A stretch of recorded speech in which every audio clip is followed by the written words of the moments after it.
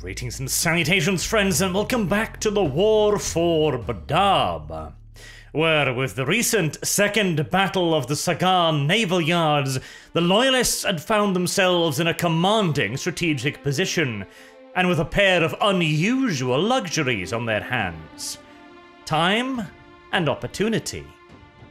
With the stable warp routes from Sagan in Loyalist hands, and Surengrad having been liberated as well, after Karab Cullen's mad plan to dispatch the Raptors and Salamanders to secure it from the traitors, they now possessed a cordon right astride the usual routes between the Endymion cluster and BADAB, separating the Astral Claws once and for all from the Mantis warriors, who fell back to protect their own fiefdom in the cluster. And so Luft Huron found himself with but 2/3 of his warders.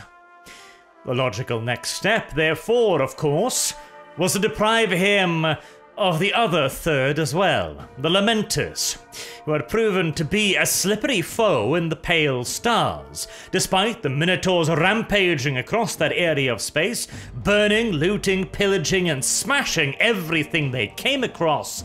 They had yet to bring the Lamenters to a decisive battle where real casualties could be inflicted upon the Yellow Sons of Sanguinius. And as much as the Minotaurs had been enjoying their fight with the Executioners, they too were beginning to pull out of the system more and more, looking for softer targets, raiding Loyalist supply lines, which had started to become plentiful again in the Pale Stars, as the Loyalists figured that there might be some opportunity to run tribute ships through them once more, once the favoured targets of the Lamenters. Which made it all the more strange when their predations seemed relatively limited, everything considered. Which led Loyalist Command to theorize that the Lamenters must have taken considerable damage up until this point. They had primarily been attacking soft targets going through the Pale Stars, to be sure, but for every 10 soft targets, they'd come across an 11th, escorted by Loyalist Space Marines. This was even more frequent, of course, when the Marines Errant were still in the war, but the Firehawks had seen to that. And the Minotaurs had precisely zero interests in protecting some random tithe traffic traveling through their battle zone. In fact, it could consider itself damn lucky if it wasn't shot at for getting in the way. But still, despite the lack of decisive engagement, the Minotaurs had made solid contact with the Lamenters on multiple occasions, and there was also the catastrophically failed assault upon Vengeance Station to take into account. Now, the Loyalists did not know that that had cost the Lamenters one of their warships, but the decrease in activity again suggested that they had been severely weakened. There's of course also the simple fact that the Lamenters are the Lamenters. Oh, they've undoubtedly taken attrition, alright. But that only made the Minotaurs' jobs even harder. The Lamenters have been operating in the Pale Stars for a century now. They knew every nook and cranny, every hide hole, every escape route, every stable warp current, and when to use them for maximum effect. The Minotaurs, on the other hand, were relative newcomers, and whilst they had smashed and burnt everything they could get their hands on, apparently that still wasn't enough to draw out the Lamenters. Something new had to be done, and just as the chapter master of the Minotaurs, Asterian Moloch, began to have his patience tested, a coded communique arrived from Legate Inquisitor John Dye's frame.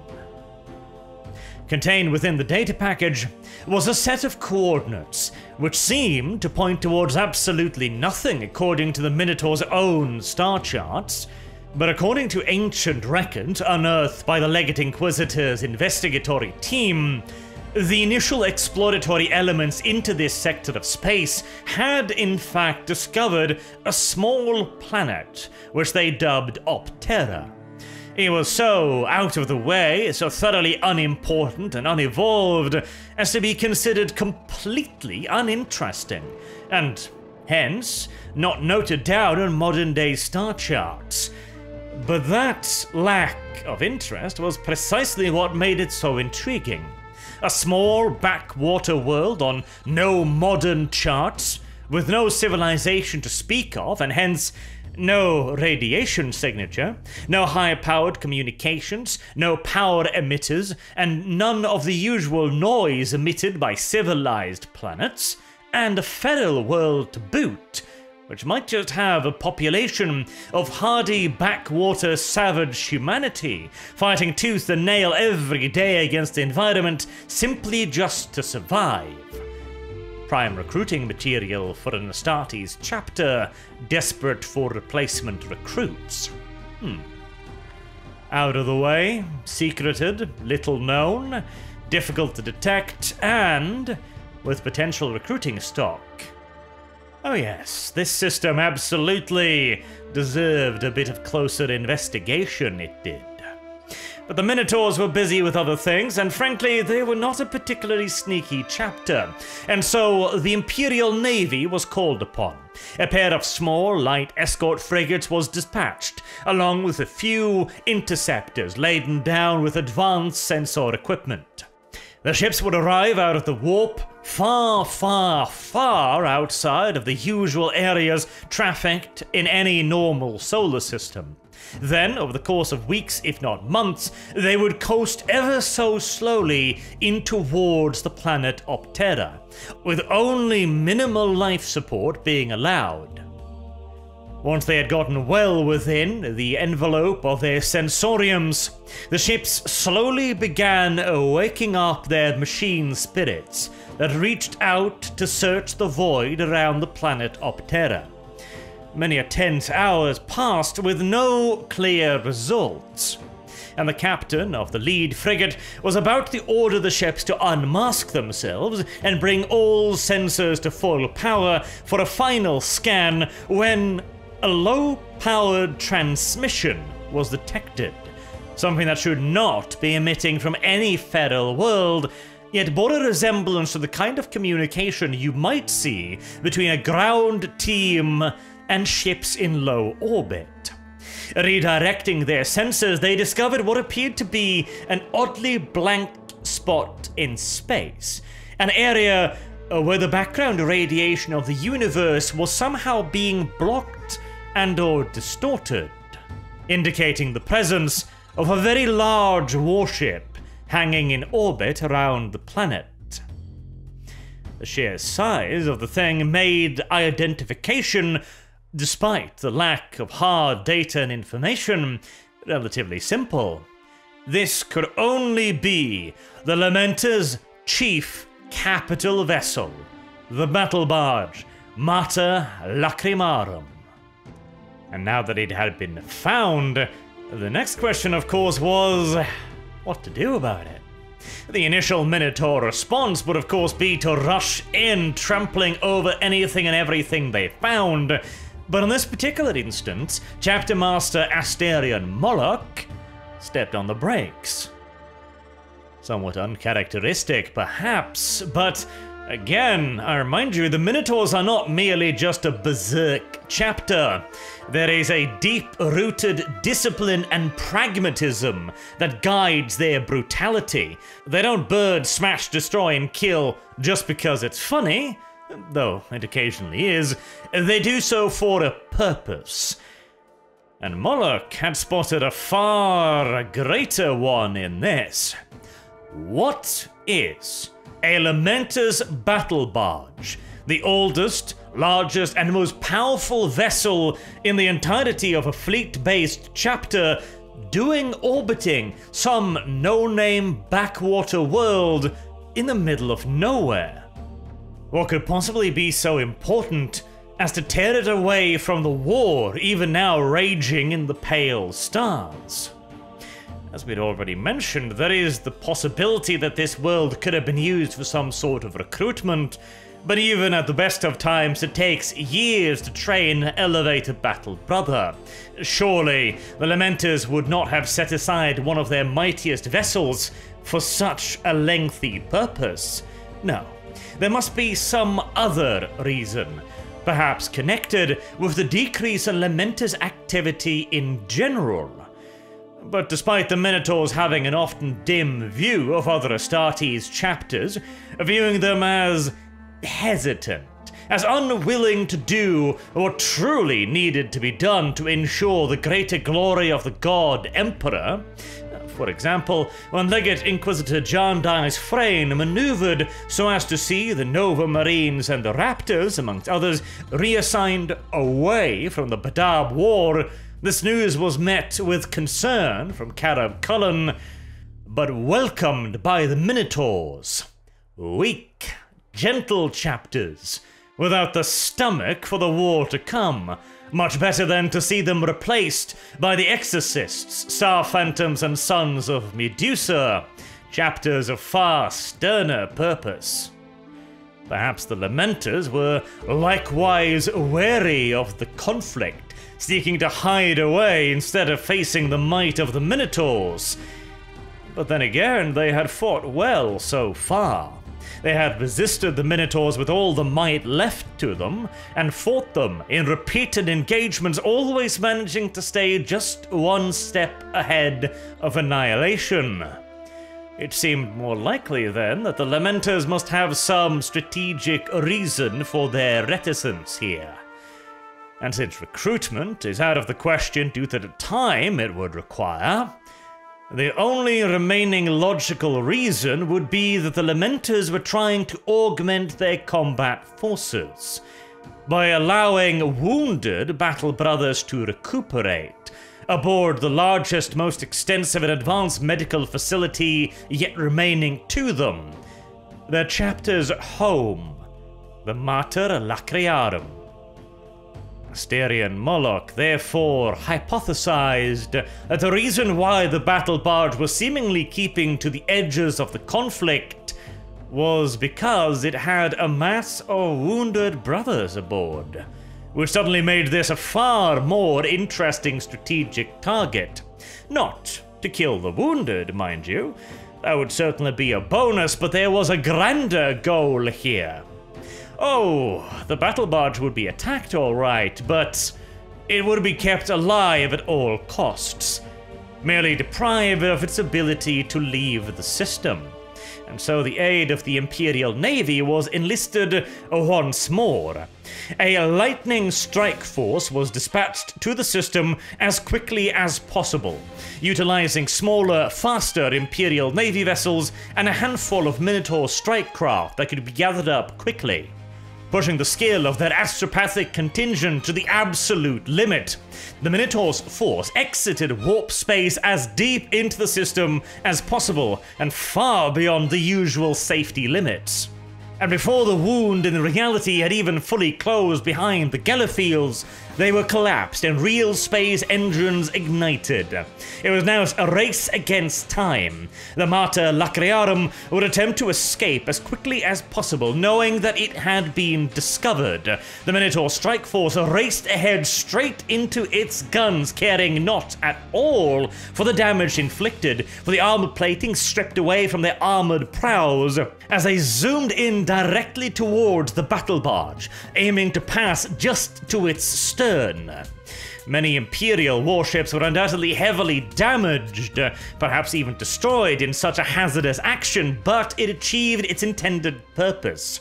One of the vessels managed to slip in behind the Lamenter's battle barge and hammer its engine block from point-blank range, before speeding away out of range once more, leaving the Lamenter's battle barge stuck in system. But why was the vessel not simply destroyed, you may ask? Well, the answer to that question shortly thereafter arrived in Solar System, as the Minotaur's fleet, now gathered in full chapter strength, recorded the arrival of the first Lamenter warship. They knew it was a trap, of course. The Minotaurs were making absolutely no efforts whatsoever to conceal their presence. But that was the beauty of Asterion Moloch's plan. He had discovered an objective in the Lamenters' capital battle barge that the Lamenters had to defend.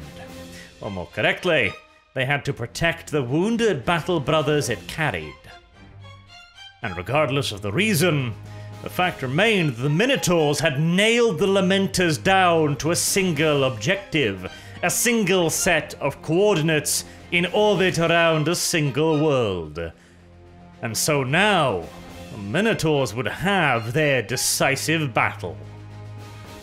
They would even be so gentlemanly as to wait for the Lamenters to arrive in full force and take up positions around the stricken battle barge and upon the surface of Optera. Why?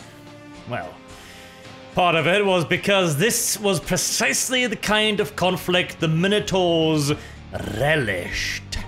The ability to take the fight to humanity's most lethal and perfidious opponent, traitor Astartes.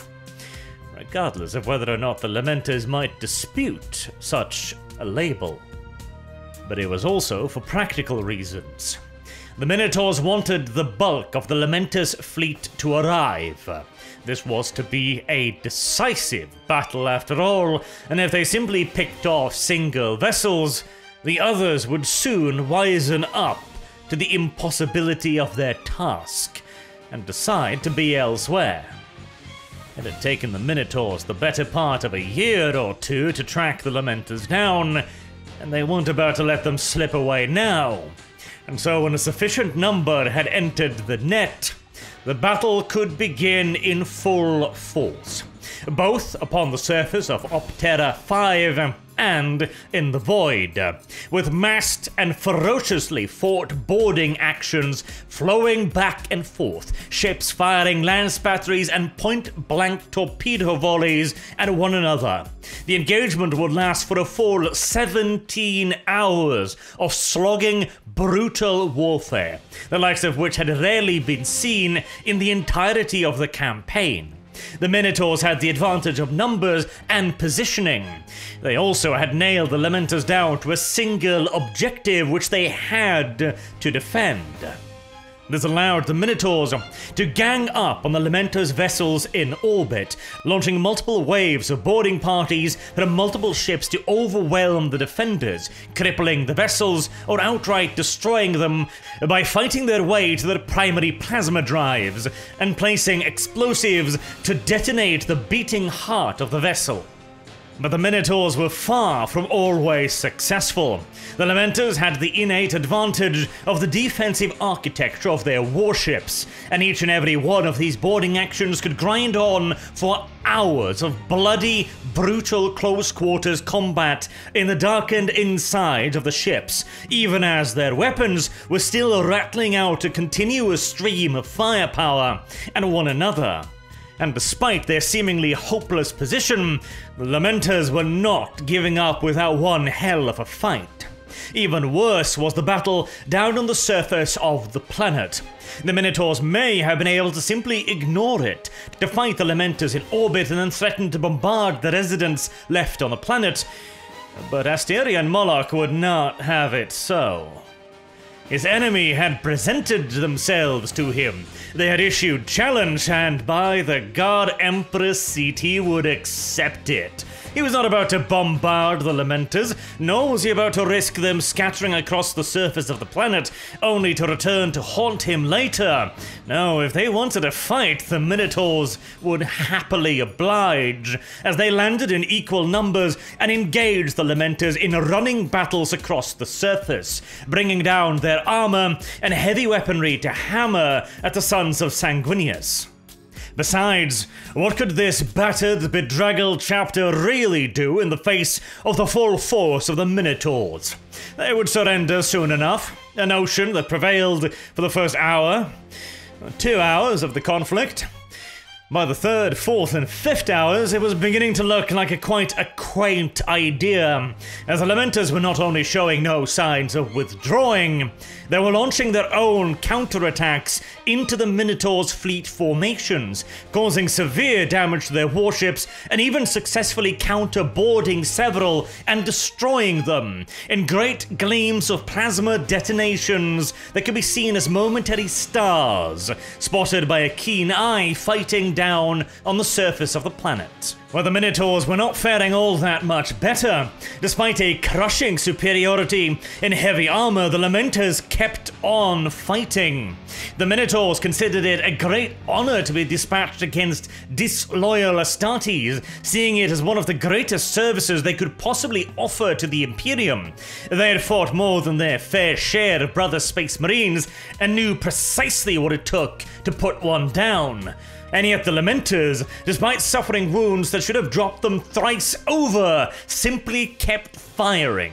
Every last one had to be blasted from his feet, either via explosives, whirlwind barrages, or bolt of fire, and then run through with spears. Even then, he might very well wrap bloody fingers around the haft in a desperate attempt to snap it off and drag the man behind it down with him in death. But whereas this blatant display of desperate defiance may have disheartened many an enemy, the Minotaurs simply smiled. This was the kind of battle they had been made for, and this was precisely the enemy they were supposed to wage it against. They drove on with increased ferocity and brutality. If the Lamenters would not fall from bolt of fire alone, by the God Emperor, the Minotaurs would hack them limb from limb until nothing moved.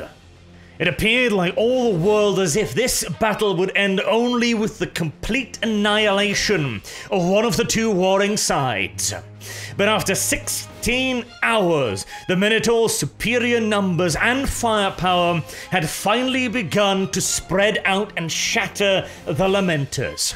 For a long time, it seemed like this battle would only end with the absolute annihilation of one of the two warring factions. But after 12 hours, the Minotaurs finally began to make their advantages thoroughly felt. Superiority in both numbers, firepower, and positioning was beginning to scatter the Lamenters, breaking up their cohesion, destroying their battle plans, and whittling their squads down brother by brother. Until on the 17th hour, after a lengthy boarding action that saw the halls and corridors of the Mater Lacrimarum running red with superhuman blood, the battle barge, minutes before the command bridge was finally breached, sent out the surrender signal. I imagine a handful of truly tense moments passed as the melter cutters were still sizzling against the bulkhead doors to the command chamber. Would the Minotaurs even accept it? Had the Imperium condemned the Lamenters completely? But eventually, an acknowledgement came back over the command channels, ordering all the remaining Lamenters' forces to lay down their arms and surrender themselves to the Minotaurs. They would accept their surrender. A fact that speaks highly of the esteem that the Minotaurs now held the Lamenters in for their defiance. For the Minotaurs had been made to bleed profusely for this victory. They had forced the Lamenters to surrender and therefore removed them from the board, with only 311 battle brothers surviving. This number, by the way, included those already near mortally wounded aboard the Lamenters' battle barge. The total of warriors that fought in the battle and surrendered, therefore, is likely to be less than 200. Out of a starting force of some perhaps 500 to 600. And included amongst the chapter's survivors was their chapter master Malachim Phoros, who would now lead them into inquisitorial captivity and the mercy of Legate Inquisitor John Dice Frayne. He in turn chose to suspend any immediate sentencing or investigation of the Lamenters until the BADAB conflict had been fully resolved, and their potential involvement in any heretical activity therefore could be investigated at greater length. Meanwhile, what remained of the chapter would be interned on a massive specially constructed prison hulk in stable orbit around Sagan, with plentiful weapon batteries pointed at it should the Lamenters for any reason choose to challenge the ruling. As for the Minotaurs, they had entered the battle at near full chapter strength, their scout corps having been enough to replace any previous casualties in engaging the Lamenters and Executioners through the Pale Stars. 1,000 brothers, then. They were reduced to close to half of their full strength, having lost some 300 to 400 during the battle, many of which, of course, due to the incredible resilience of Astartes' physiology, would no doubt fight again at some time. Nevertheless, these were the kind of casualties that would normally see a chapter withdraw from a conflict to recuperate for an extended period. But the Minotaurs were dedicated for the long term, and instead they merely claimed salvage rights of the battlefield, including the Lamenters' warships and their war gear. I'm sure more than one Lamenter hoped that their war gear, ever so prone to random failure, would serve their new Minotaur masters in much the same way it so often had served and failed the Lamenters. Oh, really? You want my bolt pistol, do you? Well, you're welcome to it. You might want to clear the jam, though. No, it's not jammed now, but believe you me, it won't be long. Oh, and as for our starships, would you mind taking our astropaths along with you as well? And as a friendly advice between brothers, should you someday suddenly, for no particular reason whatsoever, find yourselves stuck in a toxically irradiated star system with no way to escape, always carry a second bolt pistol as well to grant the Emperor's mercy to yourself. In case, again, for no reason whatsoever, the one I just handed you chooses that particular situation to have a catastrophic malfunction. Something tells me that the Minotaurs will be melting down most of the weaponry and war gear in short order, presumably turning them into objects of loathing and hatred, or potentially toilets for the lower surfing classes, just as a form of revenge. Ah, Lamenters and their war gear. Then again, who knows? It might simply just be their curse.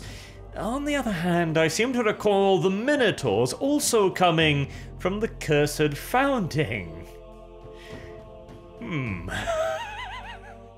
Yes, I think I'll stick with my melted down to toiletry idea. But on a slightly more serious note again, this battle had considerable implications for the wider war. With the Lamenters now also officially defeated, Lufthuron stood alone with only one remaining ally. And not much of one either, to be honest. The Executioners were fine warriors and good raiders, no doubt about it, but they weren't really under Lufthuron's command, now were they? Huron would get to feel a little bit of the pain of Carab Cullen, of having military forces under his technical command that treated his orders with the kind of casual disregard mixed with creative interpretation as to make them almost the same as the enemy in that particular respect. The Executioners would fight, but they would not fight where Lufthuron wished it. And with the Mantis warriors equally separated, the Astral Claws stood all but alone now, against the full force of the Loyalists. He still had the BADAB system, of course, and perhaps Huron still clung to the idea of making himself so prickly as to force some kind of stalemate or peace, though this was an ever more distant and frankly foolish hope at this point. As for the fate of the Lamenters, well, they finally found battle brothers that would come to their aid when required, that would defend them even against the Inquisition, that would give them a home and fight alongside them. And those battle brothers turned out to be secessionist traitors, with the penchants for increasing their numbers well beyond Codex-approved limits. And some people still doubt the curse of the Lamenters. On the bright side, they weren't simply flat-out executed or eradicated by the Minotaurs, who absolutely did have the strength and the capacity to do so. Again, whilst the Minotaurs are no blood-maddened berserkers, they will more than happily do whatever it takes, even if that means putting a bolt round through a wounded Lamenter lying in an apothecarium cot. Legate Inquisitor John Dice Frayne also displayed a remarkable self-control for a man of his standing, in not simply choosing to make yet another example out of the Lamenters. Perhaps there is some sense to the man still, and the Lamenters had made a more than adequate fight out of it. Presuming their relative innocence could be proven, they might still serve the Imperium, and as of yet there had been no evidence that they had increased their numbers in the same way that the Astral Claws had. Perhaps guilt by proximity will not be applied to our brave boys in yellow, at least this once. One can but hope.